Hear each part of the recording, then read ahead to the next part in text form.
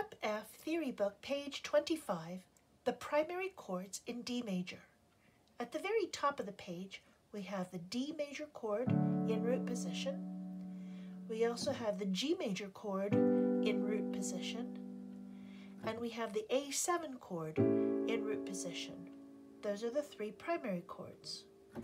In order for us to have a smoother progression, we invert the 4 chord and the 5-7 chord, like this. Here's the D major chord, the 1 chord.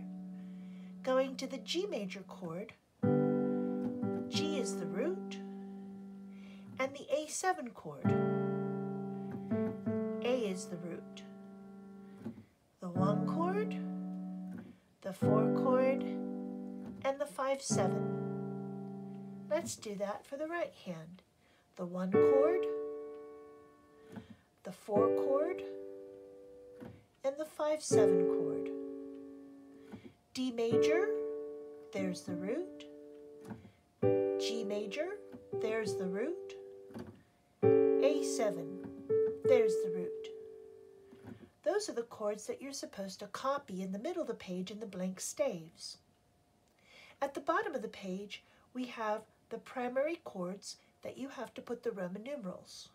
In treble clef, the first chord is the 1 chord. The next chord is the 4 chord. The next chord is the 1 chord. The next one is the 5-7 chord. And the last one is the 1 chord. Let's take a look at the bass clef for the left hand.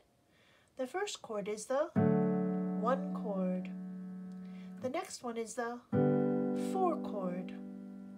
The next one is 1 chord.